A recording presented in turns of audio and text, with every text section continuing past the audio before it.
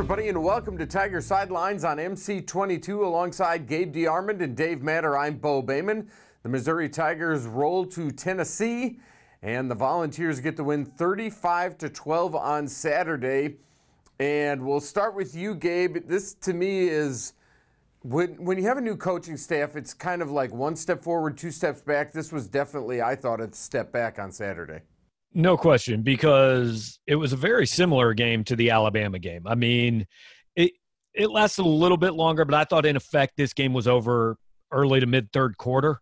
And you understand when that's the case against Alabama. And, look, maybe Tennessee is a lot better than any of us give them credit for, but the hope in that game was, hey, compete. Give yourself, going into the fourth quarter, have a shot. And Missouri really didn't. I know people will say, but they were driving, and maybe they score to make it an 8-point game. Yeah, maybe they do. But even at that point, there wasn't a lot of faith you were going to stop Tennessee. I mean, to me, the entire second half was played with the understanding that Missouri wasn't going to win that game. And it's not where you want to be at this point. Yeah, and 2 games in, albeit against 2 ranked opponents, Dave, it's a tough start for Eli Drinkwitz and his staff. I mean, you still have questions at quarterback. You wonder about the defense because you got run all over. I mean, I know it's early, but still 0-2 is 0-2, and you got to start seeing some signs, right? Absolutely. I think if these games were in the opposite order, maybe people would feel a little bit better, but I just thought it was almost like they took a step backward. In the game where they should have been more competitive, or we expected them to be more competitive, they're down 14-0, and just at that point had barely even touched the ball. And Tennessee has the kind of offense where they can just run the ball, get first downs, go for it on fourth down 4 times a game, get quarterback sneaks, kind of dominate the line of scrimmage, and never really feel threatened again. So, again, I mean, we can always point out a few silver linings. I thought Connor Bazelak came in and made a pretty strong case he needs to be the quarterback. Thought he played pretty well. Hard to blame him. I mean, he comes in, they're down 14-0. But again, the defense, I thought, just took a step backwards. They just kind of got pushed around. Well, let's start with the defense. They could not stop the run, Dave. I mean, there was a big play that was wiped out by penalty that maybe could have changed some things with the fumble recovery, but Tennessee goes in and scores. But at the same time, they just did not stop the run at all. Really no penetration against the run. They just let Tennessee dictate the game. And the coverage, it was okay, but Tennessee didn't really need to throw the ball that much. They got a little heat on the quarterback early. Isaiah McGuire got back there a few times. I thought he had an okay game. But for the most part, no, Tennessee just got whatever it needed. And if it didn't get it on third down, it would just line up for fourth down and control the line of scrimmage. And, they had 2 running backs who just pretty much controlled that game, and they got whatever they wanted. It wasn't flashy. They probably could have scored more, but they didn't need to, and they just did what they needed to do. And Gabe, to your point, I mean, on defense, the defense couldn't cause anything to change the game. And so in the second half, you didn't think Missouri was winning. Yeah, and you wanted to look, you understood the offense was going to be a work in progress. I mean, the offensive struggles from the first 2 weeks are not a surprise. But this was supposed to be a good defense. This was a top 15 defense last year that brought 8 starters back, and this was supposed to be a unit that you hoped would keep you in games, and maybe it can, still as we go forward. But the most telling stat to me was Tennessee ran the ball 51 times in that game. Not a single one of them lost yardage. I mean, that's just telling you, if you remember back to the Wyoming opener last year, it was a lot about missed tackles and just simple mistakes they were making.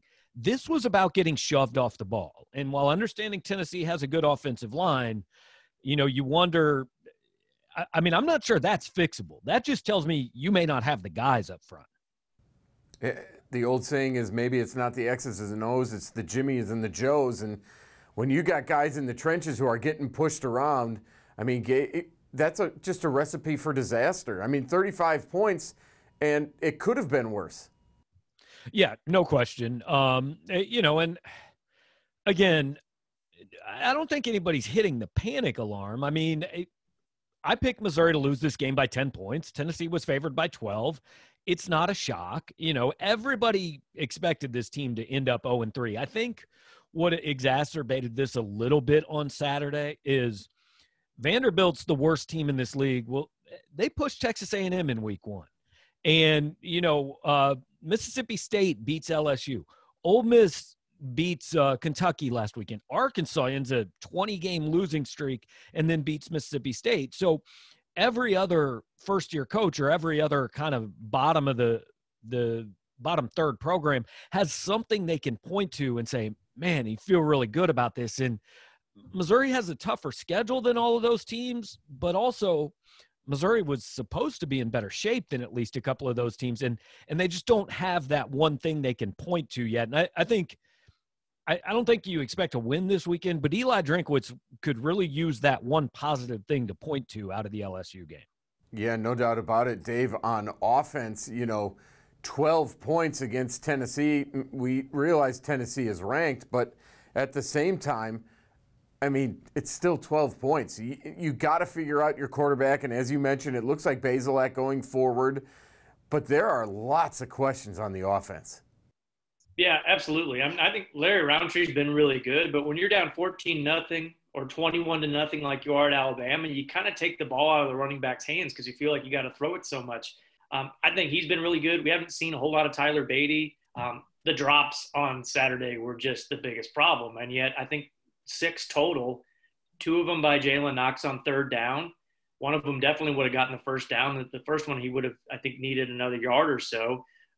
The drop by Dominic Jacinto, he catches that ball, and if he can outrun the couple defenders that he had a lead on, that's an 84-yard touchdown. So you can't recreate those plays, and you can't get them back. So that's the most drops Missouri's had. I think I looked it up. I think in over 2 years. So we thought about that team last year that had some issues catching the ball. Not like they didn't have 6. And a game where you have no margin for error, you can't afford mistakes like that. So I still think there's big questions about the playmakers around the quarterback, much less the quarterback situation itself. And it'll be interesting to see, Gabe, if they settle in on Bazelak now. He said, I'm not against playing 2. Well, does Robinson get in for a series or 2, or now is it Connor's show? Yeah, well, obviously by the time people see this, we're going to have a little clarity. But when we're taping it, we're still a couple hours away from talking to Eli Drinkwitz. I would anticipate he names Connor Bazelak the starting quarterback. Now, the question is, do you still give Sean Robinson some time? Because I think we talked about last week, one of the big reasons Bazelak was getting time was what if your quarterback gets COVID and has to quarantine, right? You want a guy who's not completely rusty out there, but Bazelak was clearly the much better quarterback on Saturday. I mean, there's no discussion to be had. And I think I said I could understand if he wanted to go one more week and give both of them time and all that. Because, look, this is a 3-week preseason where you're probably going to be 0-3 anyway. Just figure out everything you can about your team. If Robinson was the better guy in week 1, Bazelak was the better guy in week 2. If you want kind of a tiebreaker, okay. But by the time that Vandy game kicks off, I think he owes it to both those kids to have a starting quarterback, because I think what you're going to have right now, if you don't name that starting quarterback, is 2 guys going out there feeling like they're playing for a job on every possession, and it's not going to do anybody any good. Then you play tight. You're trying to make plays. You're making mistakes here and there. And, going forward, Gabe's right. I mean, it's almost like, Dave, they're going to have a hard reset after these first 3 games and just say, okay, preseason's over. Now let's focus forward. Right. Not that it's going to get a whole lot easier after Vanderbilt. I mean, you still have Georgia and Florida, who, to me, looked just as good as anybody else in the league, including Alabama. So it's still going to be hard. But I do think at some point you got to kind of have an identity. You need an identity. And, the whole upside to Sean Robinson was, hey, this guy can be a dual threat and help you out in the run game. And he hasn't done that at all. The offense, and it's not necessarily his fault every play, but they can't run those quarterback runs at all. And so at least with Bazelak, that's not part of his game at all, even though the coach says the playbook doesn't change when he changes quarterbacks. But he can throw the ball. It's a functional passing offense suddenly when he comes into the game, and they're going to need that. So, yeah, I'll be really curious to see what the decision was this week and, how they go moving forward with those 2 guys. Well, as we mentioned, they move on to LSU now, and one of the things as we tape this early in the week that we're watching is a hurricane, because there is some talk, Gabe, of moving this game here to Columbia rather than Baton Rouge. Yeah, I know Dave and I have both heard that. And I think a decision – ideally would be made Wednesday. If they had to, I think they could push it back to Thursday. But right now, this tropical storm hurricane, I don't know what it's categorized as, but Friday night, Saturday morning, it's supposed to get into Baton Rouge or on the coast. So you're not just talking about, hey, can Missouri get there? Can Missouri get out? What about media traveling to the game? Or are we having fans? And they both have a bye week later in the season, but you need to kind of preserve that because we're seeing in the NFL, you're probably going to have to reschedule some games. I mean, the chances that everything gets played on time this year aren't real good because of COVID. So you'd like to maintain that spot to be able to move something back because the last thing you want to do is cancel games. I mean, these schools are already taking huge revenue hits, and every game you cancel is just a giant chunk out of the pocket of these schools. So if they do play, and we expect that they will in one place or another, here's the line as of this morning, 20.5 for LSU. I mean, it's been a while since Missouri's been an underdog by nearly 3 touchdowns, Gabe. It's been 2 weeks. Well, that's true. But this is a game that, I mean, what are the expectations going in? You better hope you get the LSU that played against Mississippi State that couldn't play much defense at all. And even that team still scored 34 points. And, Missouri hasn't come close to that yet. So it's a big uphill challenge. It doesn't matter where the game is. Ed Orgeron has still recruited elite talent there. Yeah, they stumbled in week 1. We're going to see that across the league probably this year to some degree. But I looked it up. This was the first time Missouri will be double-digit point underdogs 3 weeks in a row since 1995. So it's been a while since they've been, favored to lose by this many points week after week after week. I would imagine that Tiger fans just want to see something positive at this point because as you do look around the SEC from last week, you had some upsets. Arkansas comes through with a victory. You have some of the quote-unquote bottom feeders playing well, except for the University of Missouri, and that's a troubling thing. As we look forward to this week, you have number 4 Florida at Texas A&M, South Carolina's at Vandy, Tennessee's at Georgia in the marquee game. Arkansas will be at Auburn, Alabama at Ole Miss, Mississippi State at Kentucky. And when I look at that Tennessee-Georgia game, that one is early, but still, Florida gets to watch these two kind of duke it out, and we'll see which one comes out on top. You'd expect it to be Georgia, but you never know. Yeah, I didn't see anything that tells me Tennessee's quite on that level yet. I thought Tennessee has proven through 2 weeks. They're the 3rd best team in the East, but I think there's 1 and 2, then there's a gap, then there's Tennessee, then there's another gap, and then – is Kentucky above South Carolina, Missouri, and Vandy?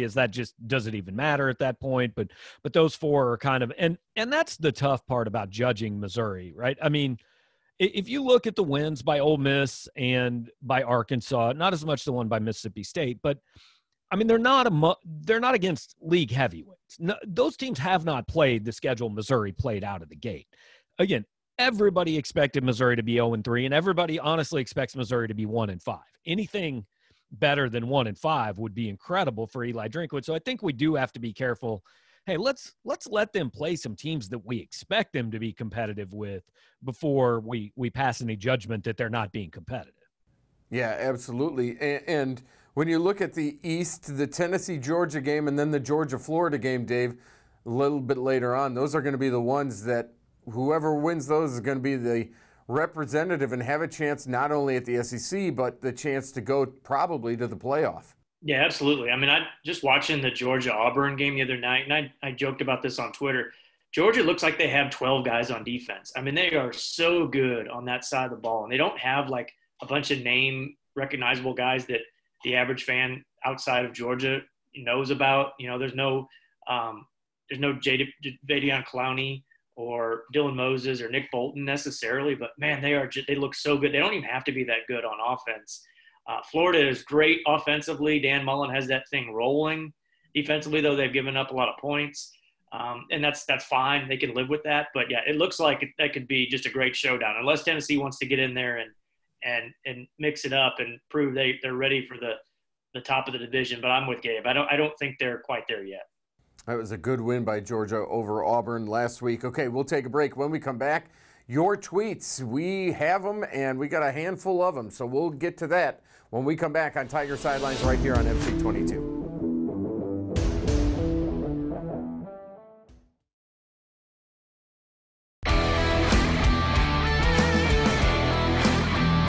Back to Tiger Sidelines, everybody. I'm Bo Bayman, joined by Gabe DeArmond and Dave Matter, and you're watching on MC22. We're at Tiger Sidelines on Twitter, and our first tweet comes to us that says, why must we continue to try sweeps and options if they don't work at all, Gabe?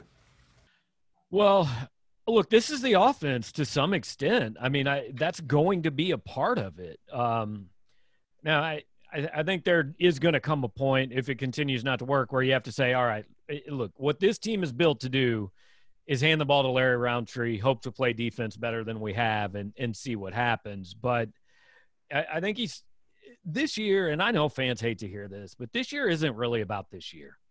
This year's about, man, if you can pick up some wins, great, but let's establish what we want to do here, which guys can do it, and all that. And there's a certain amount of, you can't jam a square peg in a round hole. I mean, you've got to do what your team does well, but you also have to run your system, because it doesn't do any good to run an offense that you're just saying, well, this is all we can do right now, but when we get our guys in here in 2 years, we're going to completely change everything. Ray says, we had a hard time against number 2 and number 12. Then again, Texas A&M didn't fare too well either. What a way for a new coach to have to start. But hopefully we have our QB look good, and I still love Coach Drink. That's from Ray, Dave, and it's true. I mean, we've touched on it. The schedule did Missouri no favors. Yeah, absolutely. And I think most of the fans, the ones that I hear from, the ones Gabe hears from, I think they're going to give Missouri a free pass. Now, 1-9, 0-10, even 2-8 is not going to feel very good. But I just feel like the more this team struggles, it almost seems like it's more going to be considered an indictment on Barry Odom and the past staff for what they left behind, which might be, it might be revisionist history a little bit. Because I don't know, the way I felt about when they finished 6-6 and made a head coaching change, I didn't feel like this program was completely broken by any means. I didn't think they'd win the East the next year, but I thought, hey, the new coach coming in probably going to inherit an okay situation. I mean, it could be a lot worse, but the sample size is so small, just 2 games. It's so tempting to say, gosh, look, compare this to Arkansas, compare this to Ole Miss or Mississippi State, and Missouri seems so far behind. But again, so much comes down just to the schedule, and there just hasn't a whole lot to analyze yet. Well, you also, got to remember, I mean, okay, let's say 2-8 is the record this year. Well, if this is a normal year, LSU and Bama aren't happening. So you're 2-6. You've replaced them with Central Arkansas and Eastern Michigan, which I assume you beat. So you're 4-6 with games against BYU and Louisiana, which you probably split, which 5-7. It's not great, but it's not what 2-8 looks like. And it's way closer to 6-6 than what. I mean, to me, even if they win one, you're going to get a pass. I just think that you don't want the goose egg. That's the big one, and that's the next question: is what week does Eli get win number 1? It's got to be week 4. I mean, look, I know Vanderbilt pushed Texas A&M, but Texas A&M, shocking. Again, they're the most overrated program in the history of college football, so big surprise. But this is a bad Vanderbilt team. I mean, a lot of people think it's Derek Mason's worst Vanderbilt team, and he's had some bad ones.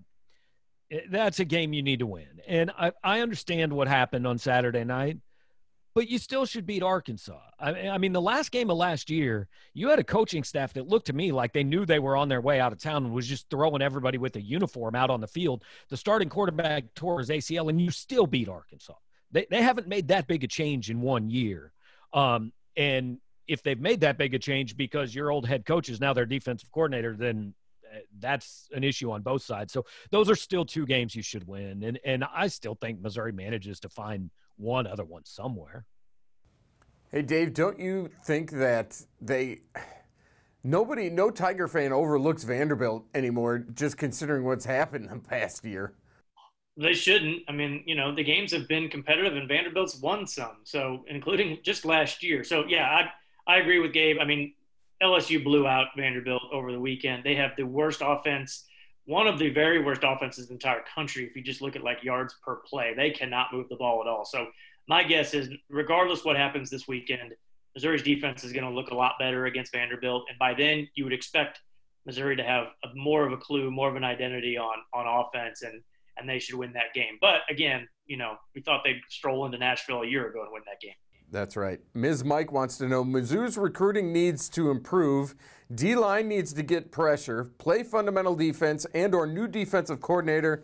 And oh, by the way, the offensive line has to be better as well. That about sums it up. I really thought we might get 3 weeks into the season before we started firing people. I was wrong. Look,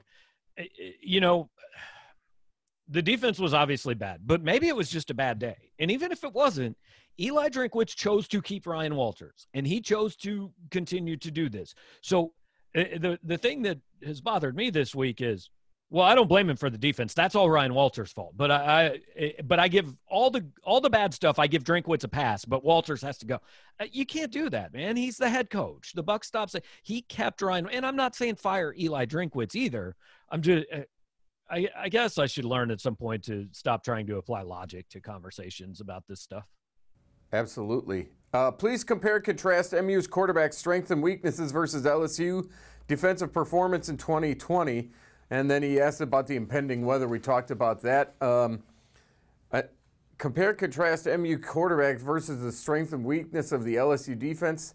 The LSU defense is pretty good. Yeah, and they got Derek Stingley, their stud cornerback, back last week. He didn't play against Mississippi State. Not to say that he would have been the difference in that game, but he certainly was a difference maker. He might be the best defensive player in the SEC, probably the best cornerback in the country. And, whoever he's against on Saturday, wherever that game is played, is going to have a tough time getting open. But, if they go with Connor Bazelak, and again, we'll know more about that later today and definitely when people watch this, I thought he looked pretty poised. I mean, the guy doesn't get rattled, that's for sure. That one snap that it totally missed him. Eddie snapped it before he was ready. It goes behind him. He had the wherewithal to pick it up, and the corner blitzed knowing that, hey, ball, he saw the ball, he's going to go after it, and he just calmly throws it to his man. Kiki Chisholm was wide open. I mean, that's a redshirt freshman making that play on the road. I was really impressed by that. If he can do plays like that, he's going to be able to move the ball and do some good things for this offense at some point. Well, and the LSU defense, they gave up 6 million yards against Mississippi State. Sorry, I didn't see that game because Missouri was playing at the same time, obviously. But that was about Bo Pelini being stubborn and just continuing to do the same thing over and over and over. That wasn't about LSU. Got dudes on defense. They do every year. Yeah, no doubt about it. All right, thanks for all the tweets. Don't forget, we're at Tiger Sidelines. We'll take a break. When we come back, we'll talk about an upset on the soccer pitch. You're watching Tiger Sidelines on MC22.